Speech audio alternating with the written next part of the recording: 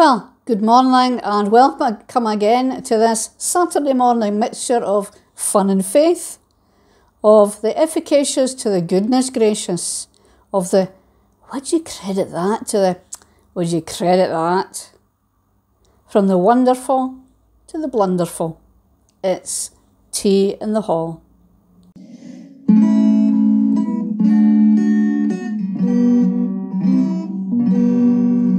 To tea in the hall, come one and come all, from Saturdays at 9. There's no bacon rolls, no scones, no snowballs, and nothing to drink at all. But we will share friendship and fellowship, fun quizzes, some stories, some talk. So might you in tea and a biscuit all day, please join us for tea in the hall. Oh, the doors are shut, the church all locked up, there's nothing going on in the hall, but just the same, we'll praise God's name. He doesn't change at all. So now it's time in your house and mine to answer to the call. Bring your in cup and come and sup with us, tea in the hall. We have a Tea in the Hall special today, focusing on miners and mining, in commemoration of the remembrance of the Knockshinnoch Disaster and Rescue, which was 70 years ago this Monday, the 7th of September. So we give pride of place to our friend Bobby Guthrie, who is going to talk us through the days and events surrounding the Knockshinnoch Disaster and Rescue. Hello, Bobby Guthrie here from my home in Barrhead. Thank you again for the invitation to join Tea in the Hall. Today I'd like to talk about the Knockshinnoch Disaster and Rescue to mark the 70th anniversary of that unforgettable event in Knockshinnoch's history. Knockshinnoch Castle Colliery was sunk in 1939 by Knockshinnoch Collieries Limited, and it was one of the most modern mechanised pits in Scotland at the time. It remained under their control until 1947, when the coal industry was nationalised throughout Britain on the 1st of January of that year. By 1950 it was producing 5,000 tonnes per week and employed 600 people underground and 120 in the pit head. So if you look at a map of the area from not long after the disaster happened, at the centre you can see the fairly unremarkable Knockshinnoch Hill. The name is Gaelic in origin, meaning Hill of the Fox. It sits between the Conal Burn in the west and the Afton Water in the east. If you look at the top left hand corner now, you can see KT, which is the site of Knockshinnoch Tower, which was home to the Dunbars of Knockshinnoch from the 15th century. That was later replaced with Knockshinnoch Farm in the 18th century, and the farm still stands there to this day. And then we can see Knockshinnoch Castle Colliery adjacent to the site of the tower it takes its name from. The red arrow shows the route of the number 5 heading, where the coal was being worked, and there the symbol of the crater that was created after the inrush of liquid peat. And added to the map is the site of the much later memorial. Here we are, and last day August in 1950, heavy rain most of the week, and you can see the workings of the heading number 5 heading towards the surface. It started off the 1 and 4 gradient and probably nearer 1 and 2 by the time it reached here. There'd been water running down number 5 heading, given some concern with some boulders coming down as well, and the field above the 5 was surveyed. And they found there was only 38 feet between the heading roof and the surface. It was a wee bit soggy underfoot and appeared ordinary soil with nice green grass on it. Forward now to Thursday the 7th of September 1950. The heavy rain in Knockshinnoch had continued, and at 6:30 that evening there was a large fall at the face of number 5 heading. Inspection of the field above revealed some subsidence, and that area was fenced off. However, the nice green grass was concealing a hidden danger, for below it lay a lake of liquid peat or moss. Regrettably, although the map of the area held centrally indicated the presence of moss, the map held at Knockshinnoch did not. At 7:30, the lake unleashed a vortex of some 60,000 tons of liquid sludge down the heading at a great force, destroying equipment and machinery and anything that got in its way. This aerial image taken the following day reveals the extent of the inrush and can only conjure up images of the disaster unfolding below. On the right hand side is a map of the workings of Knockshinnoch Castle Colliery. Here you can see the number 5 heading with an image of the crater and X marking the spot of the inrush of peat. 13 men were working in this area of the pit when the inrush occurred, and initial searches, hampered by the sludge, failed to locate them. Meanwhile, news of the scale of the inrush was communicated to the other 116 men working down the pit. Under the leadership of Overman Andrew Houston, they congregated at the West Mine Station, where thankfully the telephone contact to the surface remained intact. Houston was able to explain that they were all trapped with no means of escape, and also sadly confirmed 13 men were missing. At the surface, it was recalled that in order to improve the drainage in Knockshinnoch, a new road was driven into the abandoned Bank Number 6 workings and progressed to within 24 feet of the nearest bank tunnel. A barricade of rock, earth and coal separated the two, and a small borehole was drilled to drain off any water from the Knockshinnoch side. The plan was now to fashion an escape for the 116 men by means of a rescue hole at this point. News of the extent of the disaster was conveyed to the NCB officials and Mine Workers Union and to the outside world. Knockshinnoch would be on the front pages of newspapers across the land and beyond. The mine rescue brigades, volunteers, local and far emergency services were all mobilised. A preliminary check of the Bank Number 6 workings was carried out, while Andrew Houston was instructed to have the barrier check from the Knockshinnoch side and share the news with his men. The rescue plan illustrates the routes to the barricade. The green route shows the route taken by Houston and a party of his men via the Waterhead Duke to reach the barricade, while the blue route shows the rescue brigade entry into the Bank Number 6 workings as they prepared to encounter the deadly fire damp gas in the abandoned works. Powerful fans were taken in order to establish a main fresh air base and an advanced fresh air base. The photo on the right shows the rescue men entering Bank Number 6 and hutches with an electric fan in the front hutch. Now into early Friday morning, and as expected, Bank Number 6 was full of fire damp gas. By noon, 300 feet of the gas had been cleared. From 4 o'clock to 9 o'clock, a stupendous effort was made to install more powerful fans, However, worryingly, no real progress was made in clearing the gas.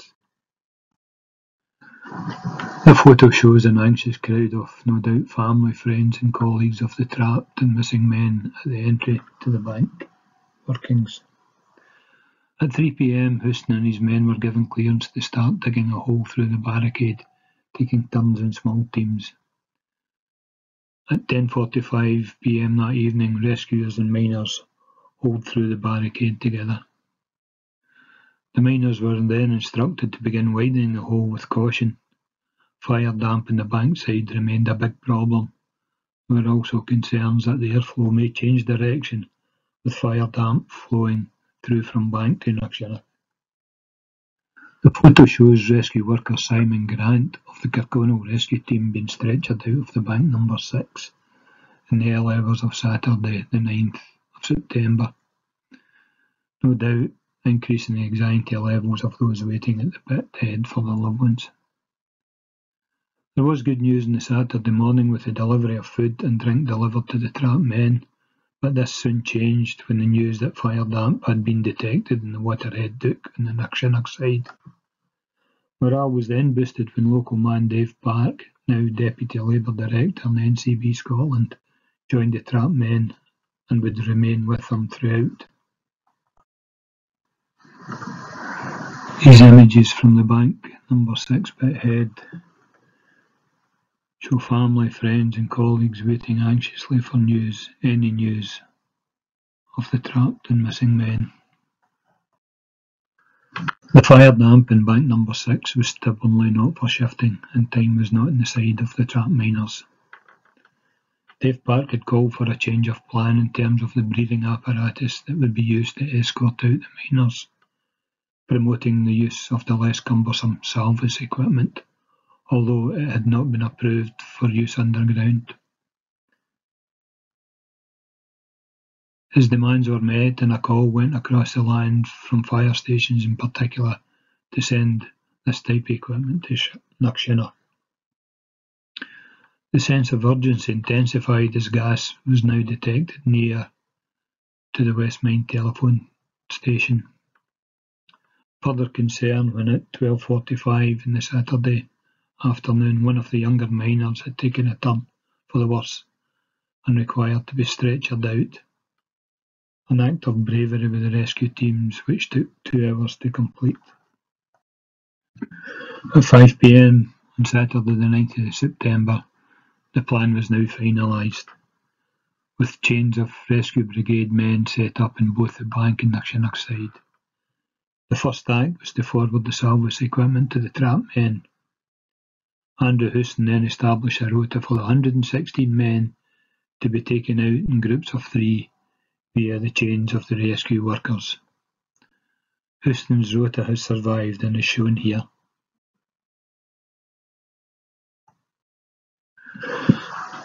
At 5:20 in the afternoon of Saturday 9th of September 1950, almost 2 days since the inrush at the number 5 heading, the evacuation of 116 trapped miners began, and at 6:07 p.m. the first group were greeted with great cheers at the pit head of the bank number 6. Some 7 hours later and 5 minutes into Sunday morning, the last of the 116 men emerged from the darkness into the light. Soon after, Dave Park joined them. This had been a remarkable rescue. 116 lives saved that once were feared to be lost. 20 rescue brigades involved, 6 brigades constantly in the danger zone at one time, and the Coatbridge rescue team remained in the Knockshinnoch side throughout the evacuation.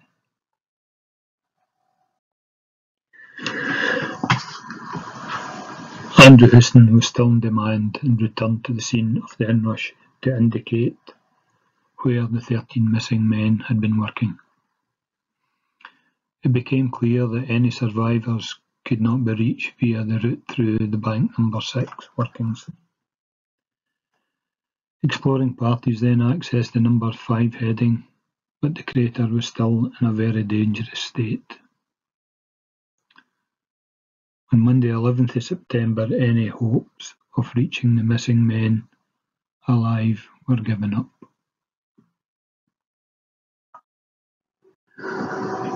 Those missing men were John D.L., James Houston, Thomas Houston, William Howitt, William Lee, James Love, William McFarlane, John McClatchy, Samuel Rowan, John Smith, Daniel Strachan, John Taylor, and John White.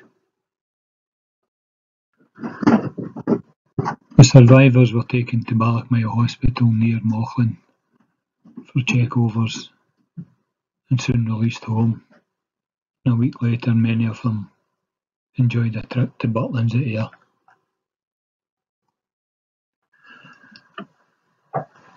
Tragically, there had been other loss of life during the Knockshinnoch disaster. Hugh Blackwood volunteered to help dig ditches to divert the water away from the crater. After a hard day's work, he headed for his home in nearby Arthon Road, but sadly collapsed and died, and now lies in the Arthon Cemetery. Members of the Salvation Army had been in attendance from the first news of the disaster. These included 5 Salvationists from Saltcoats, who travelled back and forth each day. Tragically, on returning home on the Sunday morning, their car was involved in a crash, and driver Arthur Morris was killed at the scene, while his fiancée Iris Wiley later died in hospital of her injuries. They lie together in Atherton Cemetery. A service of divine worship was held at Martyrs Kirk, Newcomnock, on Sunday the 17th of September 1950. The officiating ministers were the Right Reverend Hugh Watt, moderator of the General Assembly of the Church of Scotland, the Reverend Hardy, Secretary of the Scottish Baptist Union, and the Reverend Stewart, moderator of the Presbytery Ayr. Of course, our local ministers were there: the Reverend Lowry from the Arthur Memorial, the Reverend Morgan for the Baptist Kirk, the Reverend Buchanan for the Bank Kirk, and the Reverend Waugh for the Martyrs Kirk. The Reverend Waugh proceeded throughout the service. The bodies of the 13 Knockshinnoch missing men were recovered the following year, over a period from January to July 1951, and buried at the Afton Cemetery, overlooking the scene of the disaster in the Knockshinnoch Pit Bin. Volunteers from the Newcomnock Community Council, with support from local sponsors, established the Knockshinnoch Commemorative Cairn, a short distance from the site of the Knockshinnoch crater. 2 cairns sit within the paved enclosure. The number 13 formed by 13 red flagstones surrounded by 116 yellow flagstones. An annual Knockshinnoch Memorial Service has been held here for a number of years now. Thank you for letting me be part of Tea in the Hall again. I really appreciate it. The Knockshinnoch Disaster and Rescue remains a huge part of our coal mining heritage and Newcomnock's history. By its very nature, today's presentation has been longer than usual, and thank you if you've managed to stay till the end. I nearly didn't, as my voice is almost gone. Enjoy your tea. Coorie-doon, coorie-doon, my darling. Coorie-doon, my dear. Coorie-doon, coorie-doon, coorie-doon, my darling. Coorie-doon, my dear. Coorie-doon, my dear, and in your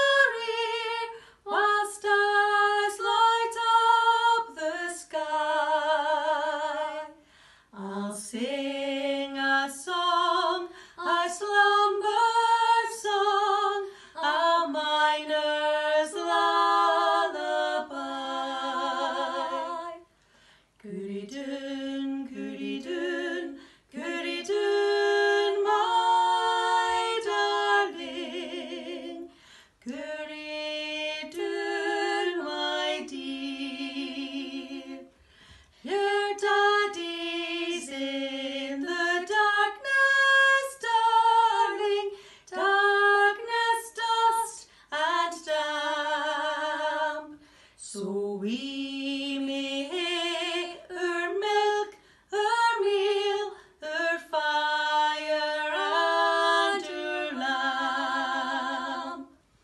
Coorie-doon, coorie-doon, coorie-doon, my darling. Coorie-doon, my dear. Your daddy's how can go, my darling, down the Kirby main.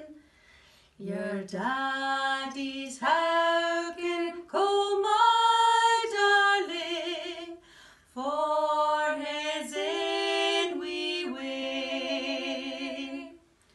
Coorie-doon, coorie-doon, coorie-doon, my darling. Coorie-doon, my dear. Your daddy coories doon, my darling, doon in a three-fit seam. So we may coorie-doon, my darling, coorie-doon and dream. Coorie-doon, coorie-doon, coorie-doon, my darling. Coorie-doon, my dear. Coorie-doon, coorie-doon, coorie-doon, my darling. Coorie-doon, my dear. Thank you, Bobby, for reminding us so well, as always, of the events that surrounded the Knockshinnoch Disaster and Rescue. A story that's obviously ingrained into the history of Knockshinnoch, but a story too that's inspirational in how the people then responded to such a great tragedy. And thanks too to our friends from Sanquhar, Victoria and Rowan Hasty for that lovely rendition of Coorie-doon. And now time for our wee grey cells to come into action. And it's quiz time. And we have a mixed bag this morning. Not of calls, but of questions. There are a few mining questions in there. And some music maybe from the Knockshinnoch era, the 50s, 60s, through to 80s and beyond. So here we go. Question number 1. For which Australian pop group was the carnival over? For which Australian pop group was the carnival over? And the answer is The Seekers. Question 2. Which pop group was known as the Fab Four? Which pop group was known as the Fab Four? And it's the Beatles. Question number 3. What was Elvis's first British top 10 hit in May 1956? What was Elvis's first British top 10 hit in May 1956? And the answer is Heartbreak Hotel. Question number 4. Which comic rode his funky moped to number 5 in 1975? Which comic rode his funky moped to number 5 in 1975? And the answer is Jasper Carrot. Question number 5. Who was going to make you a star in 1994? Who was going to make you a star in 1994? And the answer is David Essex. Question number 6. Name Phil Collins' first single after leaving Genesis. Name Phil Collins' first single after leaving Genesis. And the answer is In the Air Tonight. Question number 7. Apart from coal, name one other element mined in Knockshinnoch. Apart from coal, name one other element mined in Knockshinnoch. And the answer could have been lead or antimony. Question 8. Which crooner was named or nicknamed Old Blue Eyes? Which crooner was nicknamed Old Blue Eyes? And the answer is Frank Sinatra. Question 9. Who were known on TV as the Two Ronnies? Who were known on TV as the Two Ronnies? Ronnie Barker and Ronnie Corbett. Question 10. What colour was the Incredible Hulk when he made his debut in 1962? What colour was the Incredible Hulk when he made his debut in 1962? And the answer is grey. Question 11. Who wrote the classic children's book Charlie and the Chocolate Factory? Question 11. Who wrote the classic children's book Charlie and the Chocolate Factory? And the answer is Roald Dahl. Question 12. In 1943, Britain's Bevan boys were called to work in which industry? In 1943, Britain's Bevan boys were called to work in which industry? And the answer is mining. Question 13. Who's missing? Dave D. Dozy, something, Mick and Titch. Who's missing? Dave D. Dozy, something, Mick and Titch. And the answer is Beaky. Question 14. Silence proved golden for which group in 1967? Silence proved golden for which group in 1967? And the answer is the Tremolos. Question 15. What military parade is held in London on the Sovereign's official birthday? What military parade is held in London on the Sovereign's official birthday?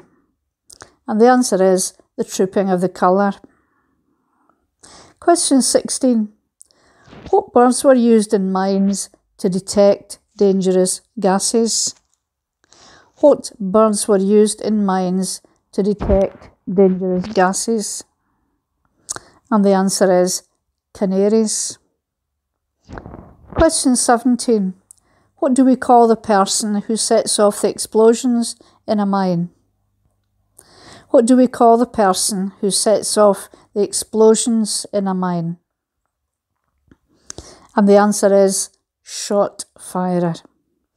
And the last question, question 18. What is a compressed block of coal dust called?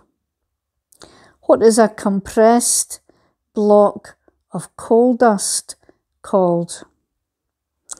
And the answer is a briquette. Okay, well done. If you scored 15 or more, you deserve a star. And thank you to Mary McCormack for making up the large part of that quiz. Thank you, Mary. Brass bands and silver bands are very much associated, as we know, with mining and miners. I don't know if that's how Sanker Silver Band came to be, but I think it's very appropriate that we have some brass band music, and it's going to be played for us by Morag Ferns, accompanied by Christine Wilson. They have chosen to play, of their first two pieces, the hymn, The Old Rugged Cross, which was the hymn that was sung by the miners who were trapped underground at Knockshinnoch.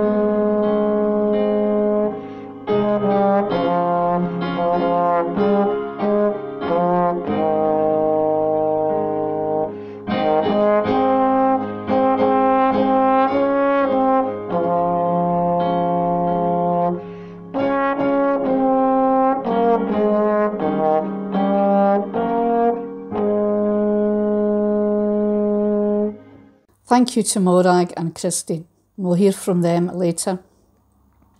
And now we hear from Lottie, who has a poem about mining written by a miner.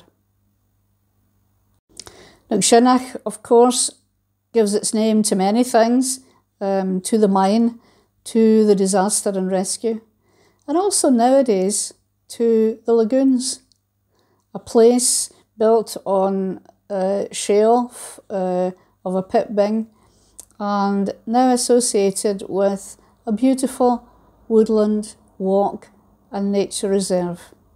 A place of peace, a place of beauty, a place where our soul can be still.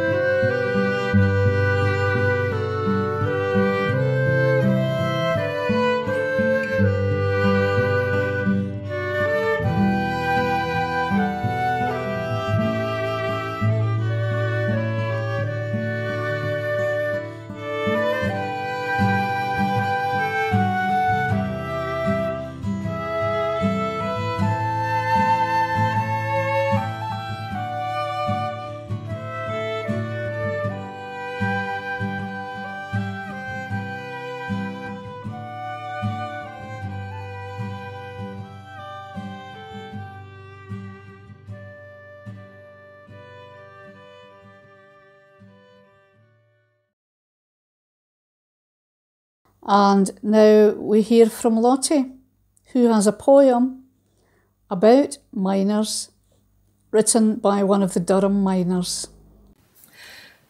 This poem was written by a Durham worker, Bob Richardson. It's called The Mine Worker. They have no workers' playtime, no music while you work. There is but long, hard labour that all but heroes shirk. Yes, a miner is a hero, and should no doubt my word. Let me mention just one danger, though of many you'll have heard. Have you ever sat in the gleam of a lamp and heard the timbers creak, like hinges of the gates of hell, and you dare not move or speak? Have you ever lain in a confined space with a constant water flow, a broken roof above your head, a sodden floor below? Have you heard the voice of tortured strata as earth gives threatening growls, the puny, helpless humans hacking at her bowels? Have you watched a comrade dying as the rocks have crushed his frame, praying for the sunlight he'll never see again? As it's easy to die with the sun in your face while the gifts of God surround you, to lie alone in the slime and dust without a friend beside you. Oh, when you speak of heroes and speak of them with pride, give some thought to the miners and those of them who died. They get no place in history, no glory for their deeds.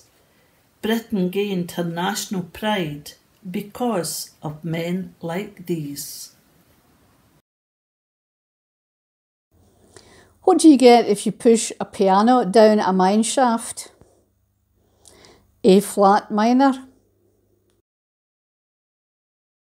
What do you call a lump of coal and a diamond hanging out together? Carbon dating. Did you hear about the man who started a job as a miner last week, but he had to leave as he was lightheaded?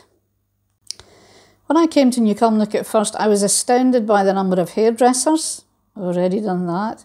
I was also astounded by the number of people who had been in the past clippies, and I couldn't quite work it out, except when people told me the number of buses that were needed to take all the miners from the village to the various mines round about. So we're going to hear from and about a clippy. So, what did you do when you were 18? You picked up your bag and your ticket machine. By that black skirt and jacket you didn't look half smart. But did you have rollers under your hat? Yes, I wanted always to be a bus conductress, but you had to wait till you were 18 till you became a conductress. So I'd worked at the plastic factory for 3 years. So I was 18 on the Saturday and I started the buses on the Monday. So you went into what you called the office and you were given your ticket machine and all your tickets, and then you got in a box, a tin box that held all your tickets and spare ones. So then I proceeded to go down into what you call the mess room where all the conductresses were. So opened this door and of course all the faces just looked at me. So I just said, "Where can I put this box?" Well, I was told in no uncertain manner where that box went, and that was quite funny. But then another morning, when we were always started our work early because the pits started early, so we had to be down early to get into the bus. But this morning, one of the girls opened the door for the mess room, and all of a sudden this wee moose was running about. So this girl just went thump, thump, and the poor mouse was dead. So the mouse got flung out the window, so there was a mouse no more. So then later on, when you got onto your bus, it was by this time some of the buses didn't have any doors on them. So when it was snowing, the snow used to swirl round about your feet because the buses were always busy because of the miners, and there were so many of them. The conductors had to stand there. It wasn't long, but the buses were very cold. So in these days, it's not as comfortable as what it is now, but we all enjoyed it because we liked to chat, and that's why I enjoyed the buses, to get chatting to the passengers. A lot of them was factory workers, and some of them, yes, were rough, but when you got to know them, they weren't really as rough as they made out to be. They all were ourselves, they all had problems, and we always sometimes shared with one another, and that's what I did like to do. Even then, was just shared to try to help one another. So this morning when we started it, we'd get the bus at 4:30, and the bus went up Lime Road, and it picked up, supposed to be two sisters, but there was only one come on. So when the bus went up to Great Braes and down Ballerine and down Dalhana Drive and down into the main road where we were picked up, and we said, "Where's Jessie?" And Margaret looked out the back and she says, "She's running down the road, but knowing her clothes just now. She will learn to get up when I tell her." So obviously Jessie, to that day, I don't think was ever late. So it was a good place to work at because you get talking to many people, and that's what I liked about the buses. The rollers. And when we had a uniform on a Friday night, we used to go to a late dance, and there was always an inspector who would book you if you had rollers in your hair, but he never ever knew because we kept them in below our hat with 3 at the top and four at each side, and then we got it French combed, and away we went to Auchinleck dance after we got finished the back of 11 o'clock. It was long days because you started at 4:30, but you would take the miners and the factory workers and the school children to the school, and then you were, you were booked off for about 2 to 2.5 hours, and then your next run would be, I went to Ayr, Beert or Bolton. But I enjoyed that so very, very much until all of a sudden the one-man buses come in. So we were put into the mess room and we didn't get out. I think they were trying to get rid of us to make us leave, but some we didn't. But one of the times when we were in the mess room at that time, I had a friend called Sandra Shearer, and Sandra Shearer and I had drunk a bottle of what you call Wham's Dram, which I've never ever seen again in my life, but I can assure you the Wham's Dram put me off drinking for a while.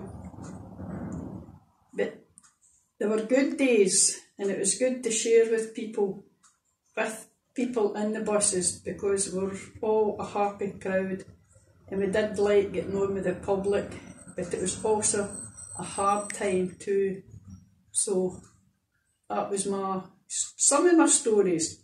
Some of them I'll not be telling, I'll just keep them in below my hat.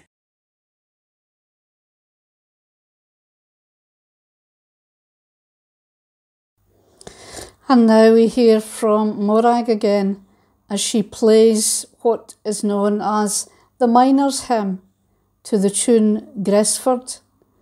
Gresford was the site of another mining disaster at the Gresford Colliery in Wrexham County Borough in North East Wales.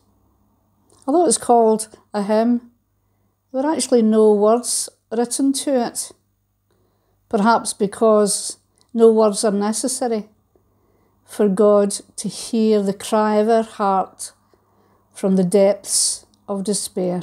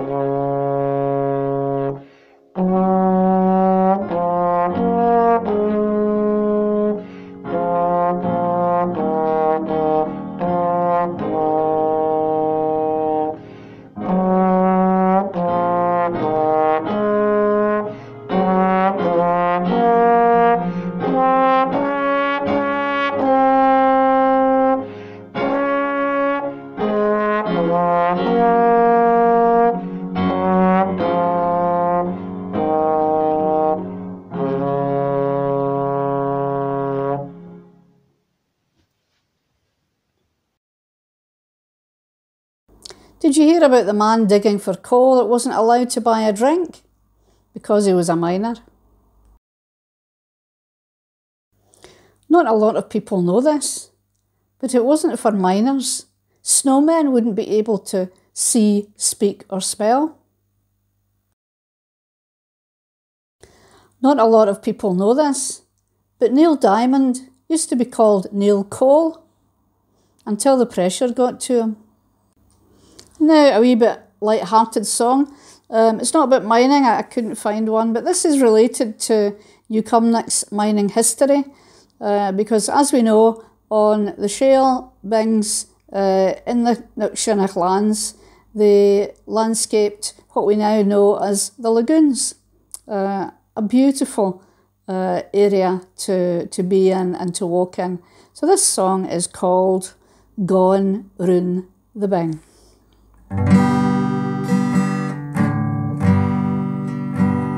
Knockshinnoch it has lagoons, though they're no tropical. There's nae palm trees, nae coral seas, as far as we can tell. Nae balmy gentle breeze, exotic birds upon the wing. But who needs them? We're made at him, just gone roon the bing. I gone roon the bing, my friends, gone roon the bing. Communing there with nature, there is nae better thing. Walking, jogging, twitching, snapping, or even just on our end. What better thing could we be doing than going roon the bing? It is a hidden treasure, loads of folk don't ken it's there. They drive by castles, hills, road end, headed for Troon or Ayr. But once it is discovered, then its praises they will sing, proclaiming the delights, the fun, and going roon the bing. Aye, going roon the bing, my friends, going roon the bing. Communing there with nature, there is no greater thing. Walking, jogging, twitching, snapping, or even just on our end. What better thing could we be doing than going roon the bing? There's babes in prams and feathered arms, there's folk walking their dogs, some picking up the litter, others feeding all the ducks. Some go there just to clear their head, for some it's a green gem, and I'm sure there's many a prayer prayed when going roon the bing. Aye, going roon the bing, my friends, going roon the bing.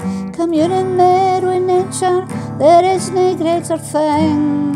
Walking, jogging, twitching, snapping, or even just honouring. What better thing could we be doing than going round the bend? It's ringing full with birds and bees and bonny butterflies. There's fine strong birch and wren and reeds swaying in the breeze. A panoply of broad-wide flowers 'twould make a sad heart sing. Just watch out for the midges when you're going round the bend. Aye, going round the bend, my friends, going round the bend. Communing there with nature, there is no greater thing. Walking, jogging, twitching, snapping, or even just honouring. What better thing could we be doing than going round the bend? Migrating birds, they love it, the wildlife folk they say. It's mud banks and wide waters, draw them in and make them stay. But maybe they flew 1,000 miles to gie Henry a wee ring and get themselves a takeaway for going round the bend. Aye, going round the bend, my friends, going round the bend.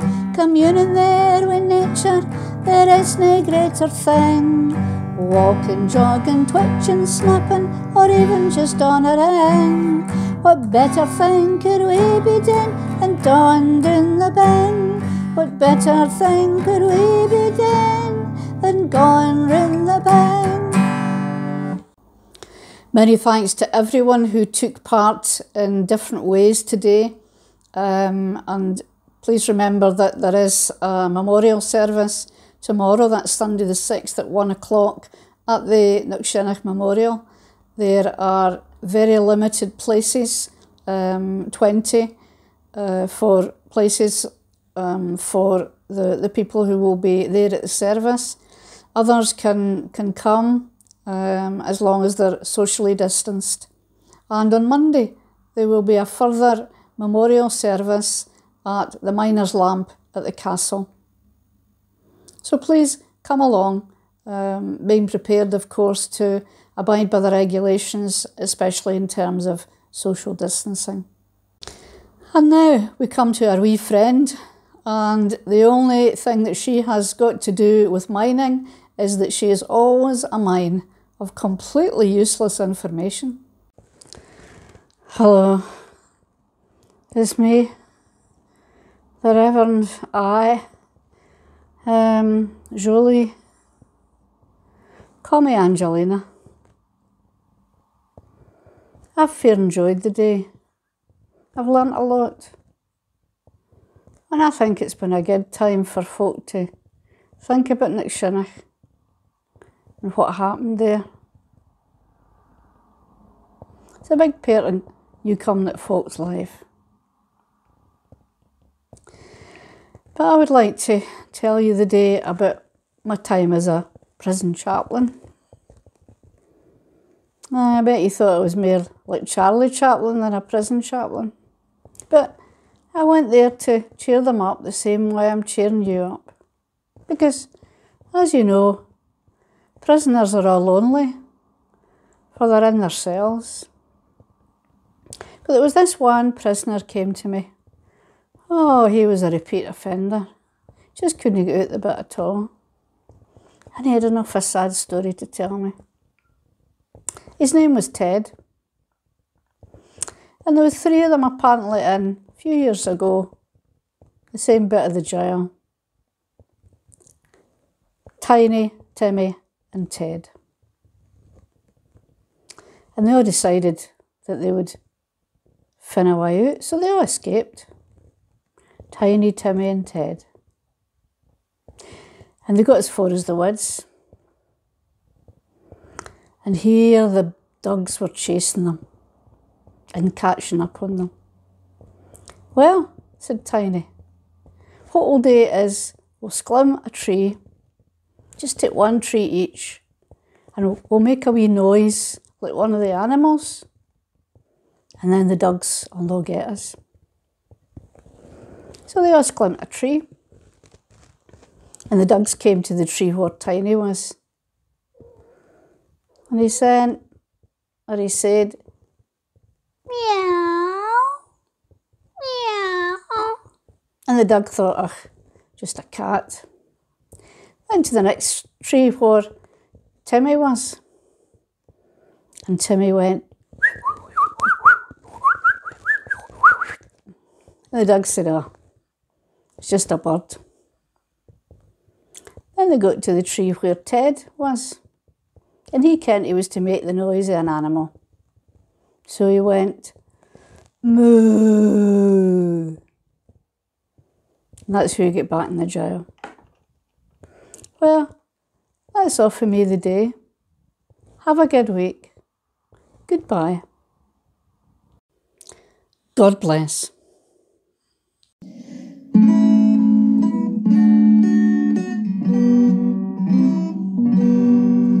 To tea in the hall, come one and come all, from Saturdays at 9. There's no bacon rolls, no scones, no snowballs, and nothing to drink at all.